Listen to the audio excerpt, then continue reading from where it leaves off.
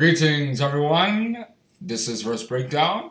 I am Ewaenruwa Nomaren from It Pays to Fear God. And today's verse is John chapter 8, verse 44, which reads, Ye are of your father the devil, and the lusts of your father ye will do. He was a murderer from the beginning, and abode not in the truth, because there is no truth in him. When he speaketh a lie, he speaketh of his own, for he is a liar and the father of it. Satan the devil is a murderer, mainly really because of what happened in Genesis chapter 3 from verses 1 to 6. And Jesus Christ said he was a murderer from the beginning. The beginning was referring to that event.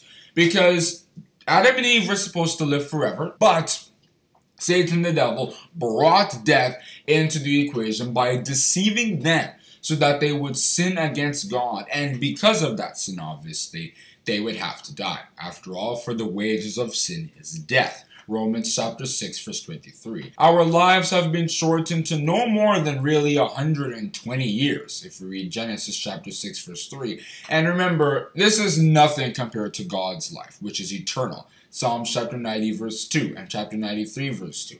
Now our lives are just like a shadow, and our days without hope. If we read Job chapter 7, verse 6. And because of that, we're into this state of us not living very long before God. And to God, that is murder. He's a liar because he tries to deceive people, lure people with things that aren't actually true.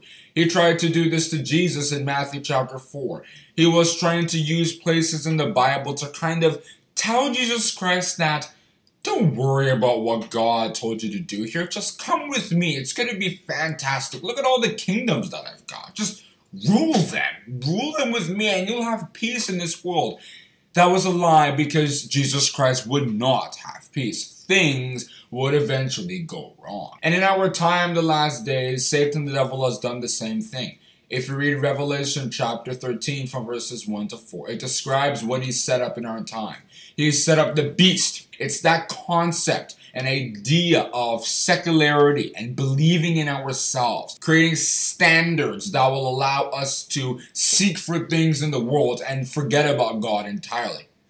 That is what the beast is all about. And ultimately, he has set that up, once again, to make humanity think that being without God is the best way to go. But in reality, it isn't. And he is a liar because of that. If you look at Revelation chapter 16 from verses 13 to 16, but specifically verses 14 and 15, it describes how Satan is doing this to gather them to that great day of God Almighty, which essentially means he's trying to make them enemies of God and his purpose. And he does that with such techniques as deceit. And we must understand, he also has agents who have transformed themselves into ministers of righteousness. If you read 2 Corinthians chapter 11, verse 15, or from verses 13 to 15 for more details, and such ones use the same techniques of using deceit to lure people into their fold. And those people are labeled in the Bible as false prophets, or false Christ, antichrist, other terms like that. And Jesus Christ warned us that they would be abundant in our time. If you read Matthew chapter 24 and verses 5, 11, and 24, to try and satisfy the itching ears of people in this world. Isaiah chapter 30 verse 10 and 2 Timothy chapter 4 and verses 3 and 4. They will try to do such things to lure people into their folds. They're lying people, professing peace even when there is no peace. If you read 1 Thessalonians chapter 5 verse 3 and Jeremiah chapter 23 verse 17. They murder people in that light. If you read Psalms chapter 10 verse 8. He sitteth in the lurking places of the villages. In the secret places doth he murder the innocent. His eyes are set privily against the poor.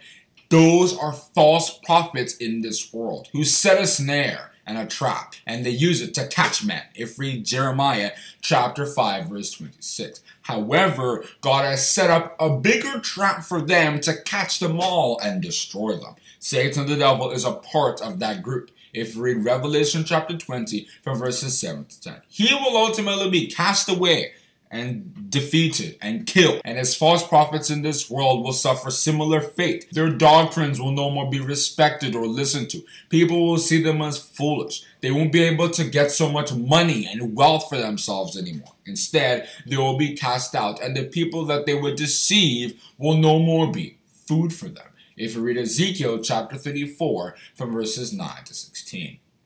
And that's where I'm going to stop on discussing the verse John chapter 8 verse 44, which reads, "Ye are of your father the devil, and the lusts of your father ye will do. He was a murderer from the beginning, and abode not in the truth, because there is no truth in him. When he speaketh a lie, he speaketh of his own, for he is a liar and the father of it." If you enjoyed this video, subscribe and hit the notification bell to be notified when we make future entertaining verse breakdowns just like this. Have a good day.